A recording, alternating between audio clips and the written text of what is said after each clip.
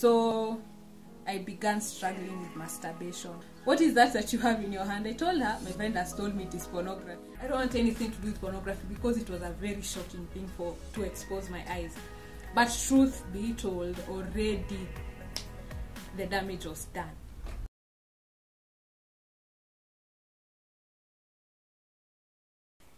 There was this, they used to come and disciple us, and they were really awesome. Just Dave and together with Alan and Beryl. Wherever you are, guys, shout out to you. You really helped me during that time. But there's one thing that if I did at that time, it will have corrected all the mistakes that I later on did. The problem is I used to be very secretive about these struggles. And again, as I had mentioned earlier, that secrecy is the breeding ground of sin.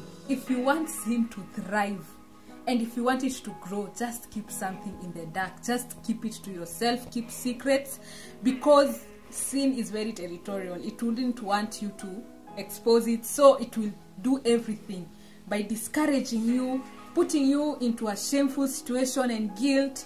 And that is why it reaches a point where you have to be exposed. So even I, so that I could stop with all these struggles, I was exposed, as I shall share in the testimony as time goes. Okay, so I never opened up, and these guys were so approachable, but I never opened up. I used to keep quiet, because as much as they used to be Christians and all that, they used to come with different people, but most people, they never used to share testimonies of their struggles. Most people used to share testimonies of how salvation, you know, the saint kind of testimonies that like I've never seen before, kind of testimonies. And I will look and I will like, how will they understand me? Won't they judge me? That is why I have decided to put my life out there for people to hear. Because if somebody like me came to our high school and testified that they had struggled with masturbation and that they came out of it, I would have found hope. I would have found, you know, I'm going to overcome this, because it reached a point where it was so controlling, you know. And as time was going by, it was becoming slowly and slowly addictive. But if somebody stood and shared their testimony about what they struggled and how they overcame, I'm so sure I would have made a better choice.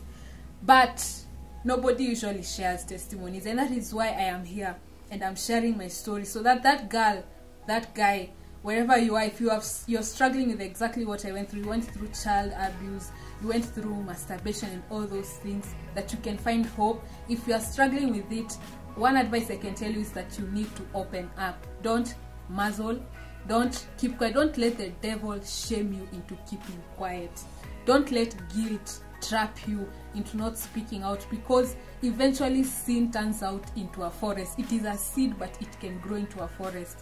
But because I kept it to myself, it continued to grow in my life. And after the pornography thing, it now even became worse. But in Form 3, my mom started getting sickly. She was sickly, and I remember I was like, I didn't understand what was happening with mom, but I was hoping she would get better. But when my mom was sickly, she got a bit distant from me. That is what I can describe it. I really desired friendship with my mom. As much as I was a teenager, I wanted to talk to my mom, sit down and talk to her. But because I was not used to voicing out what I really felt, I used to muzzle up and keep what I felt. And I never used to speak up or give my opinions. Every time I would rehearse in my mind how I will tell her, how I would like to be a friend to her and all that, but I never voiced out. And now she was sickly, and I remember she was distant because I'm so sure she was worried, because she didn't know what it was. She had been to several times in the hospital, they didn't find anything, so she was a bit worried and she became distant. That is another advice. If you're raising teenagers, or you're a teenager and you desire to go and, you know, talk to your parents, you want them to become your friends because you're going through this phase, please don't let fear and intimidation block your way. You need to approach your parents, you need to talk to them. Your parents really care and they really love you. And also, as parents, become approachable, because already if you see I'm having a problem approaching her, it means that we were not very close with my mom. But I desired that closeness, and it's something that I really yearned for. And unfortunately, on August that same year, when I was in Form 3, my mom was diagnosed with stage 4 cancer, breast cancer. It had spread all over her body, and within a month she had passed on. It was so fast. And then I was like, I didn't get to tell my mom how I felt. I never voiced up. I never found my voice to tell my mom, you know what, I wanted us to be friends. I wanted us to be spending time with each other. I never got that opportunity, and now she was gone. She was no more, because I didn't have a voice. I didn't know how to voice and speak up for myself. And now she was gone, and now I was feeling guilty. I was feeling so bad. And then at the same time, I developed anger towards God. Like, why did you allow my mom to pass? You'll have done something. Also, there was that part, and also there was a bit of bitterness that got to my heart. And now the whole masturbation issue was not for, you know, it now became a coping mechanism to try and suppress the emotions that I was feeling. I needed to vent out. So I used to now vent out through masturbation, and now it became worse. I would even go out of class during preps, go and masturbate in the toilets, and then come out, run back to class. And now I now became a slave to masturbation at this point. And then I couldn't talk. I was like, how will people will judge me? You know, the devil will lie to you that people will judge you, that people will shame you, that people will guilt trip you. But that's not the case. But I listened to that voice, which was louder than the voice of, like, I need to open up to somebody. So life went on. And I remember my mom's death really did have a blow in my life, because now my mom is the one who used to discipline me. My mom is the one who I used to spend more time with my mom, and now here it is, now I have to spend time with my dad. Now my dad has to discipline me. And because my dad was very, very scared, you know, you're having a 16-year-old girl, and now you have to parent her on your own. Now he became controlling, and I remember I started now being rebellious. Before we could find a working system with my dad, it really took a lot of time. But my dad was like, he was like, how do I do this? How do I take care of a teenager? I don't even know where to begin. So my dad tried his best to try and become both my mom and my dad. And so I finished high school, and now there's this tradition at our home that when you finish high school, back then, you were given a smartphone, as a way to show now you have graduated to the next phase of life. And my dad bought me a smartphone, my first smartphone. And again, the voice came back.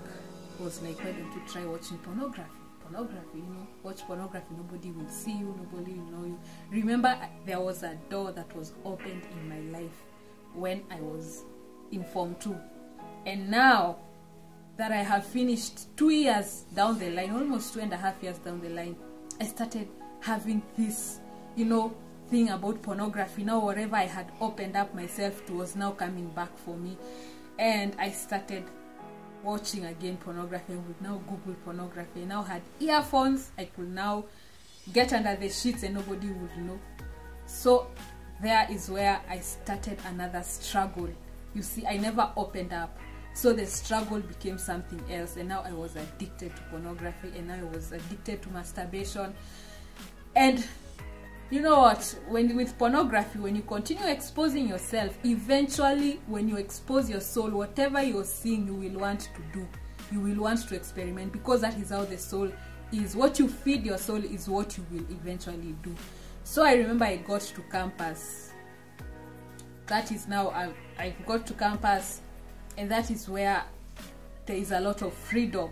Everybody who has been to campus, especially public campuses, there's usually a lot of freedom, and someone can really mess up if they misuse their freedom.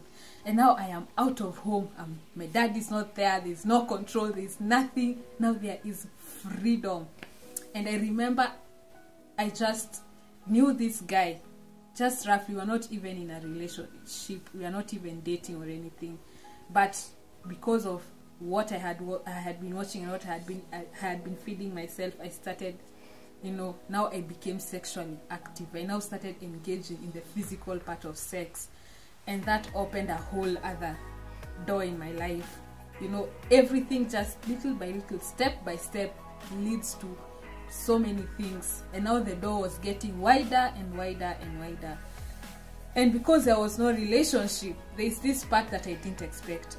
You know, when you're watching pornography and then reality are two different things. There's this part of emotions. Your emotions are now invested in this other person. There's this part of soul ties.